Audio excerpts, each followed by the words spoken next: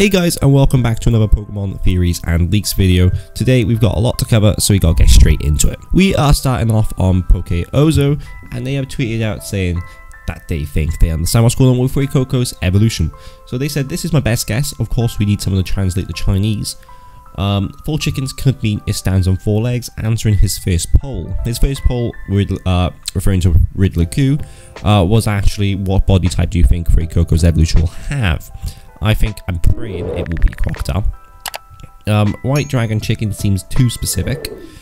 This definitely relates Fuecoco's evolution to a chicken, but how? So if we actually look at the photo, it says pheasant, White Dragon Chicken, Z Chicken, or 4 chickens. Well, it doesn't say all, it's all of them. And that we don't know what that means. So what do you think is going to be happening with Fuecoco? Is he going to be having a chicken evolution, which a lot of people do speculate, or is he going to stay on all 4s and be a crocodile? Moving on over to Riddler-Q himself, we are talking about Sudowoodo.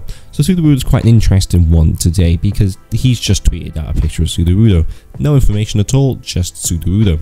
And a lot of people are speculating that he could be getting a new form in Pokemon Scarlet and Violet, because obviously we are heavily linked with these fake forms, and Sudowoodo pretends to be a fake tree as a rock type Pokemon. And what I'm really hoping for is Sudowoodo's new form will be a grass type Pokemon, faking to be a rock, because I think that would just be funny. But if we look here, this is actually Riddler-Q's sort of schedule for this year, coming up to Scarlet and Violet, on what he's going to be leaking. So obviously this month is the 6th, and it's highlighted there, and that just says new obviously new Pokemon that he's going to be leaking, and this could be a new Pokemon he's leaking. And then next month, or this month now, is going to be characters. So this month he's meant to be leaking new characters, next month is to be decided. In September he's meant to be leaking new concepts of the game. 10th, well obviously October, sorry, he'll be leaking the post game, and then the 11th, which is November, the game actually comes out. But what is quite interesting is he also tweeted out this poll on about what it type will be.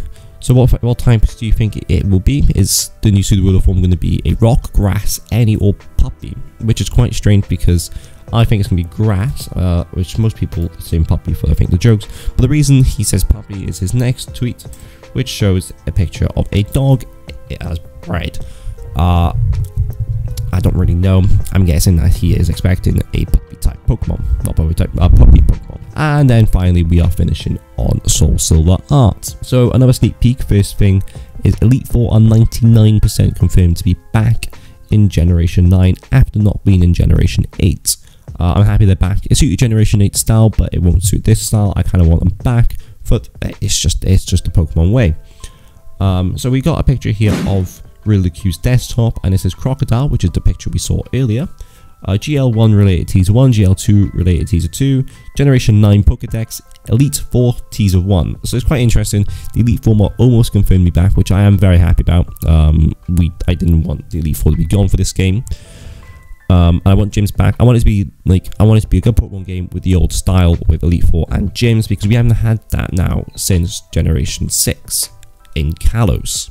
And that's what, 9 years ago now. So it's been a good while since we had a new generation game without Elite 4 and gyms. But that's all we got time for today. So what do you guys think, and what do you think is going to happen? Have a nice day.